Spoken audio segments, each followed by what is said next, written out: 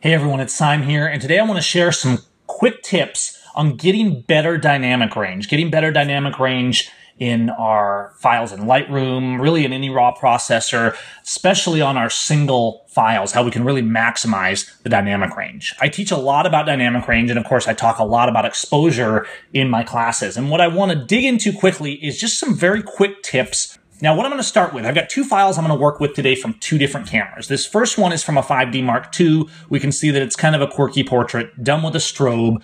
And the first thing is that we start in camera. Okay, good dynamic range always starts in camera. A lot of times people do multiple files and they'll do these exposures, really light and really dark. And there's a time for that. Sometimes you need to tone map. But the truth is I rarely have to tone map anymore, because if I expose well, if I see my light, if I see my exposures, if I see my zones, if I place things where they belong and make sure I don't clip my highlights too much, I can get the dynamic range. Okay, so what I'm going to do is I'm going to start with a couple of presets. Here's the reality. I catch a lot of flack like, oh, real photographers do everything manually. No, they don't. Professionals use presets because it saves us a ton of time and it gets us more options in less time. But what I'm going to do is I'm going to go over here then and we're going to look at why the dynamic range is working. I'm going to pick it apart. So I'm going to apply a couple presets from my natural HDR set. And so let's just go down here and I'm going to pull in Dynamic Night 2. Okay. And so we see that we just changed the image radically. Here's before and here's after. Now, let's get away from the preset and look at what's happening and how we can take advantage of it. What's going on here? Well, first of all, I have an image where, I used the strobe, I balanced it for the light in the sky, put that light on her face so I wasn't bringing up too much in the shadows. Now, we're almost clipping on her face, but you actually see in the histogram here, we're really utilizing that tonal range. This is a common mistake in high dynamic range files, especially in tone map files, is people think, oh, we need to crush everything into the midtones. You don't want that. Now, rules are made to be broken, right? But most of the time, you want some rich shadow. You want some highlight. The shadow and the highlight, the contrast, it gives the image the depth, and that's what we want. So in this case, I bumped up the exposure a bit, but then I came down and I dialed back my highlights a lot. Then I bumped up my shadows a lot. So you can see that that's having a profound effect right here on the dynamic range. But it's more than that, because even though modules in Lightroom and in our raw processors will cross over, that doesn't mean we shouldn't use both. So I've done the shadow and highlight here, then I've gone down to the tone curve and I've dropped the highlights back a little bit more in the tone curve while punching up the lights. And I'll do this a lot to retain contrast in the image. Dial back the highlights, punch up the lights, dial back the darks, and punch up the shadows just a little bit.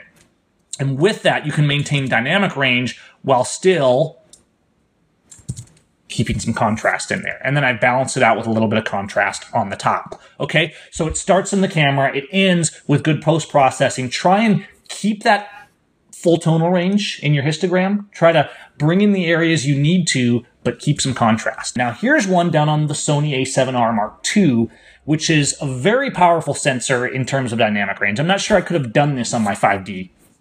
Now, we see here again that while I'm leaning towards the light side, there's really not much clipping. And these are base raw files that I'm starting with. This one out of the Sony is very flat. So obviously it's going to need some work. You're not going to get a straight out of camera one like this. We have to process it just like we would have back in the darkroom days when we took it in our negative into the darkroom. You can see I've already dialed back the exposure just a little bit. But let's go again to a preset and let's go to the flat to dynamic intense, because we definitely have an issue where the foreground especially is really flat. So I'm going to start with that one and we'll apply the preset. And then I'm going to do the Sunset Skies grad, which is also here in natural HDR. Okay, so with just 2 clicks, I've really brought out the punch and the dynamic range and the contrast all at once. I'm going to go down here and dial back these blues just a little bit because I think they're a little much. So I'm going to manually do that. And I encourage people to use presets. Presets are just a tool to get you where you need to go faster, but they'll also help teach you about your images and help you do more with them. Okay, what's happening in the development of this? First of all, once again, I exposed. It goes back to the good exposure in camera, the foundation of zones. When I was standing there, I knew I was pushing it because I was looking right into the sun, which was a little bit behind the clouds, but really hardcore light coming down, and then trying to balance that out with this beautiful foreground that I had and keep the range. Normally, I'm going to expose my subject for the zone that I wanted in. So like Caucasian skin, for example, I might put it zone 6, which is one stop above middle gray. Now, in the case of a really high dynamic range scene, I learned how far I can push my camera. How many blinkies on the camera, which is just a JPEG preview, how many blinkies am I going to get away with on that and be able to recover in the post-production? How far can I push it? And so if I put the subject, let's say here in the foreground, right where I want it, and I'm totally blowing out the sky, then I'm going to harken back to how the principles of zones work, how we used to do in the darkroom. I'm going to compensate a little bit so I don't lose the highlights and so I get the balance I want. And that's exactly what happened here. If we go back to the base, and so, here's our original raw file, a little bit of exposure, and then the presets, right? And so I've done the same thing in the develop module. I've brought back the shadows, given us some more shadows, brought back some highlights, but then I've used the tactic I showed you a minute ago to get some punch and maintain the contrast. And of course, you can continue this by controlling tonal values in the luminance channels